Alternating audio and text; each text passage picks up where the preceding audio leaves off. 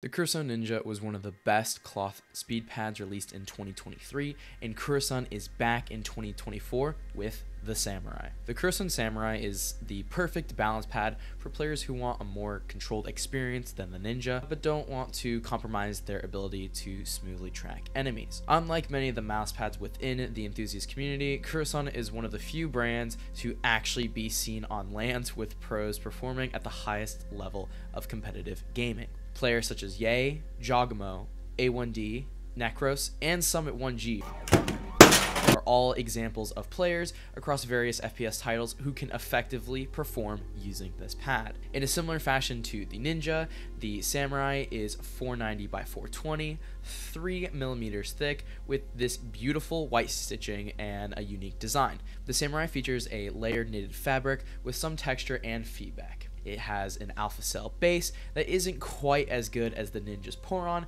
but it still gets the job done. The stitching is thicker than the Ninja, but only in width, and I found that it's not quite as good in quality when compared to the Ninja. I personally love this pad because it's a mid-balance pad that gets the perfect amount of speed, but it still retains enough control to have clean flicks and micro corrections. This pad is what I consider to be the perfect median of balance on the speed and control spectrums. This being said, there are a few drawbacks to the Samurai. One being that this pad easily collects dust and can get kinda gross.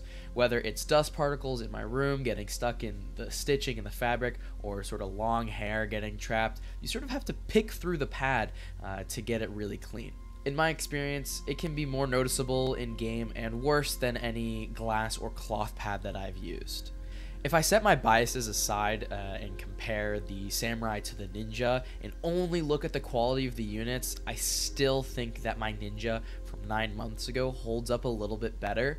I think surface-wise, the quality is much better, but the nature of the layered knit has more cons than the only humidity issue that I had on the Ninja.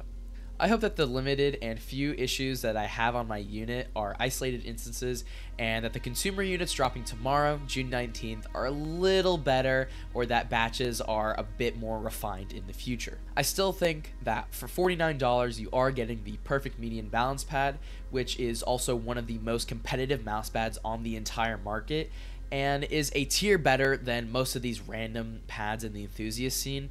I think that you're paying for performance and quality, which is what you can come to expect when buying from Kurosun. I think if you're truly interested in having a balanced experience and don't want a little bit more speed or a little bit more control, but you truly want something in the middle, I think that this pad is the way to go. Thank you so much to Tech from Kurosun for sending this out. Please like and subscribe, and I'll be back with a review on the Infinite Ruin soon.